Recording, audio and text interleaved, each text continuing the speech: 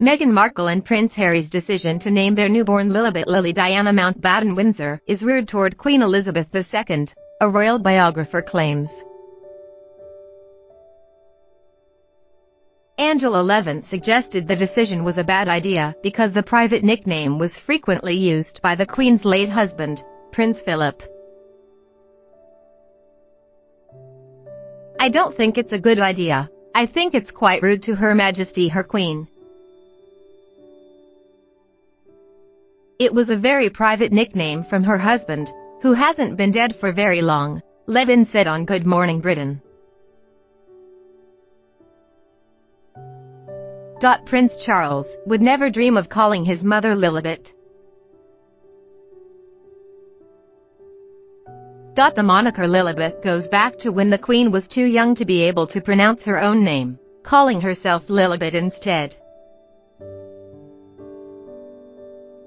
Her parents and grandparents soon took up the nickname, which the Queen's father, King George VI, was once quoted as using when he said, "Lilibet is my pride.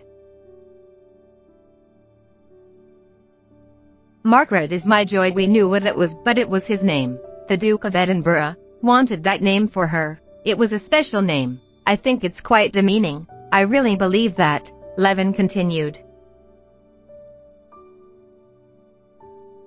She added that 36-year-old Harry did mention to his grandmother that he was going to name his daughter after her, but I bet you he didn't say, "I'm going to choose Lilibet." The Duke and Duchess of Sussex chose Diana as the middle name in honor of Harry's late mother, Princess Diana. Others have concluded the choice of name is a tribute to the Queen in an attempt at a royal reconciliation of sorts, as it means the Queen's nickname will live on. The statement announcing her birth read, "Lily is named after her great-grandmother, Her Majesty the Queen, whose family nickname is Lilibet." Markle, 39, gave birth to Lilibet on Friday, June 4, in Santa Barbara, California.